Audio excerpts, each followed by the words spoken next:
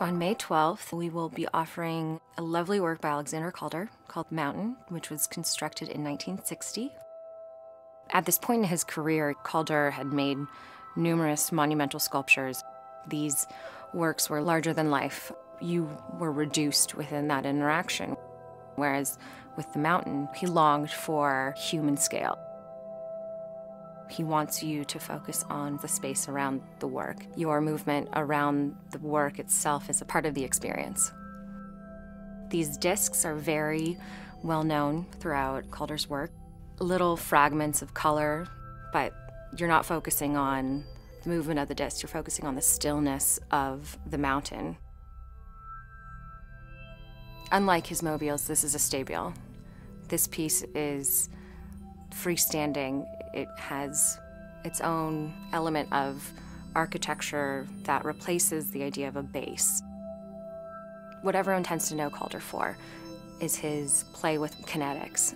However, what he was truly passionate about was an exploration of nature, the idea that the solar system is this grand expanse, and it's something that he can't truly understand. As a part of the MoMA Bulletin in 1951, Calder once said, "The idea of detached bodies floating in space, of different sizes and densities, perhaps of different colors and temperatures, and surrounded and interlarded with wisps of gaseous condition, seems to me the ideal source of form."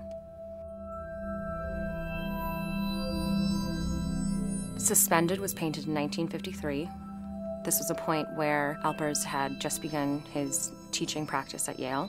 He wants to show his students that you're never fully done exploring your theoretical practice.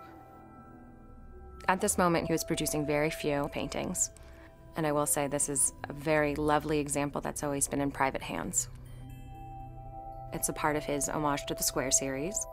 For almost 25 years, he explored the idea of squares nesting within each other. He's unpacking his idea of theory and the notion of color and its mutability.